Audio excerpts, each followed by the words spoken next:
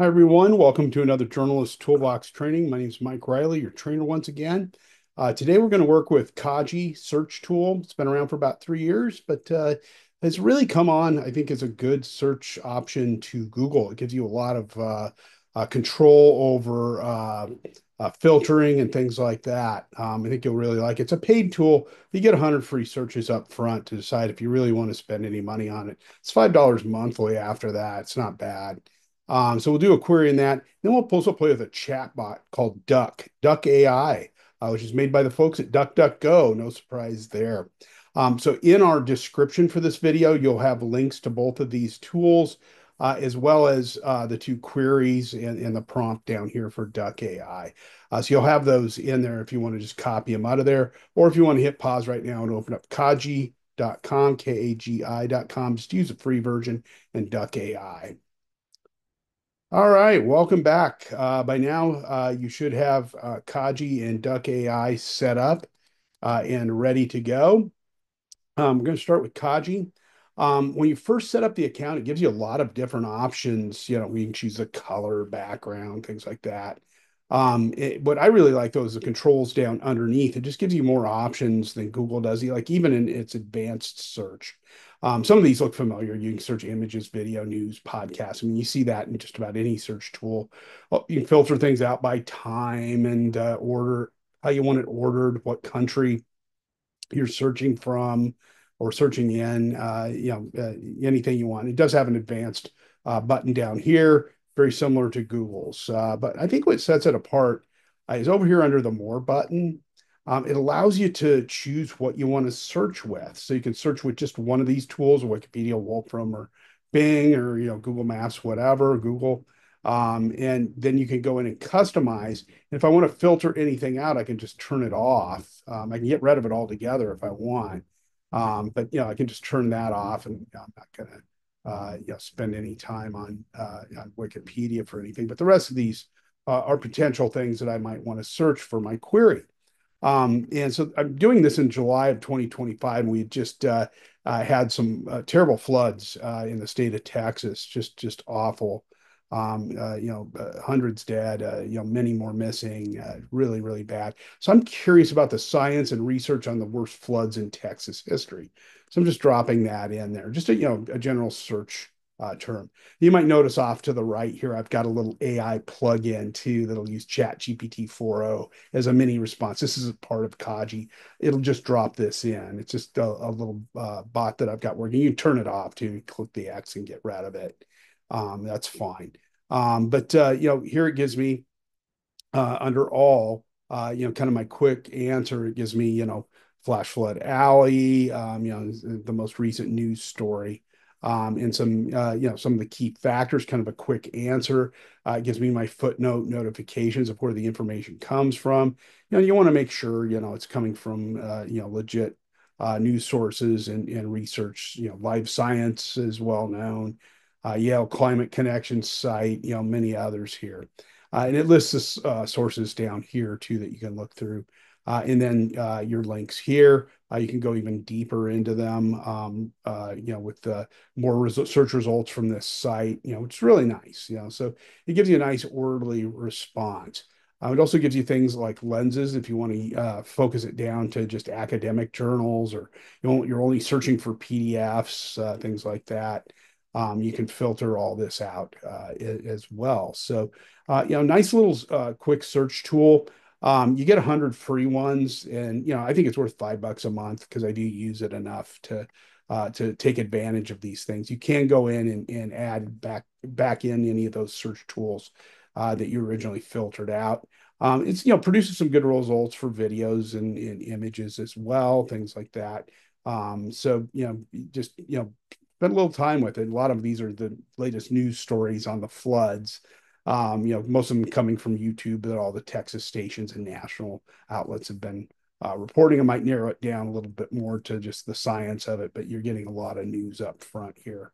But I could narrow my original query down just a little bit more to get more of what I wanted. So that's Kagi. You can share your searches as well with others on your team if you're doing research as a group or something like that. So that's Kagi. Duck.ai is a chatbot, not a search tool, but a chatbot.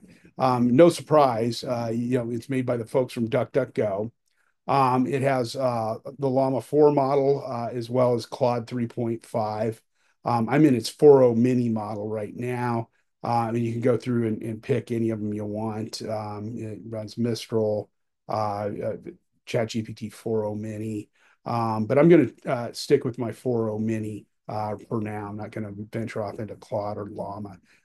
Very simple chat. The chat bar is down here at the bottom. Keeps lists of your chats down here. I do delete mine out as I go. This is one I just did a little bit earlier. Duck is well known for it doesn't train on any of your information. It's got great security. It talks about it in its active privacy protection down here at the bottom. You can also look in your settings as well. You can adjust your, design and stuff like that. If you want to have approximate location on, enable my recent chats. Do I want to keep them stored? I have that turned on, but I can delete them off as I go. Just if I want to save work. But if I turn that off, then it won't save anything. You have to capture the information on the screen right away, or it's going to eventually go away. It's not going to store it in the toolbar over here. It's a nice feature. Especially if it's something really sensitive and you want a secure chatbot that you can work with. Good option.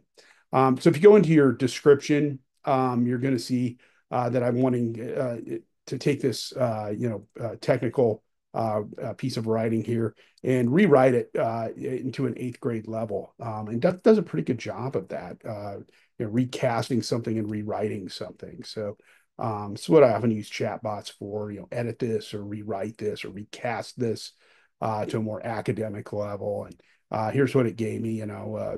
This was kind of the more wordy academic writing up here. And then it tightened it quite a bit too, and rewrote it into a more basic in more basic language than what we would see. And you can copy it out of here, download the chat.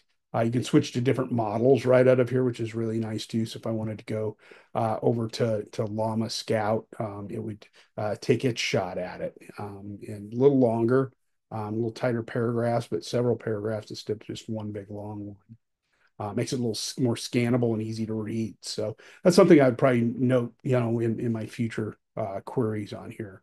But do go back, and delete these out as you go. I usually kill them as I go here and start fresh. Or if you're worried about it, you can go in and into your settings here and turn off location and turn off enable recent chats.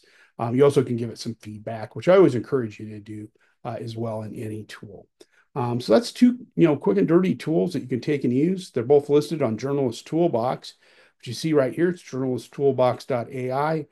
You can open up any of my pages. It covers all kinds of different AI tools. The most recent are listed at the top under what's new. Then you have some training videos and links to various tools and short descriptions about them. Many times too, I mentioned if they're paid tools or free tools. You can take and use anything you like out of here. My videos are listed on the YouTube channel, linked off the right-hand rail here under Engage. We've got more than 125 training videos there and a newsletter that comes out every other Tuesday morning. So this is the YouTube channel. You can subscribe to it for free and get updates at any time. Anytime we put up a new video. So there's more than 125 of them listed here. AI tools, editing video and audio on your phone, you name it, data tools, data visualization, data analysis, data scraping. So all kinds of goodies up here, and they're all free, just like the website. Our Substack newsletter is free as well, though you can donate if you like. It comes out every other Tuesday morning around 8 a.m. Eastern time. And typically I focus on one topic or one tool or set of tools. This one was about a script and video making maker tool called Sophiana. It's built by a journalist, which is kind of cool. You can see here, you can paste in your article or research notes. It'll create hooks and a little teleprompter script. So you can share your story over TikTok or Instagram or any of the socials. It's really good at, taking a longer piece and morphing it down into more digestible social media script, which is something that AI does really well. It takes existing content and repackages it, reimagines it. It's one of the best uses of it journalistically right now. Listed here are a bunch of other tools and resources you can pull off the internet. Always list a few of them there. Short read, you can get through it in about 5 minutes. We also have added to the right rail a custom GPT. You built a custom GPT and trained it on Journalist Toolbox. So you can go click on that on the right rail. It will take you to Chat GPT and straight into the Journalist Toolbox, custom GPT. And you can go in, it's got some base prompts here, but you can write yours down here and ask it for advice on various tools. I'm looking for a good image creation tool or a good data analysis tool. And it will go in and recommend tools, give you a short synopsis, give you a link and the name of the tool based on what it finds on Journalist Toolbox. I trained it on the Toolbox and also, used the instructions in the custom GPT to tell it not to go to sites like Wikipedia or Reddit or things like that. So I've filtered it. It has a little bit of web input into it, but mainly it is trained on Journalist Toolbox content. Hope you found this video useful. Stick around for the next one. We've got many of them coming out right now, so be sure to tune in again. Thanks a lot.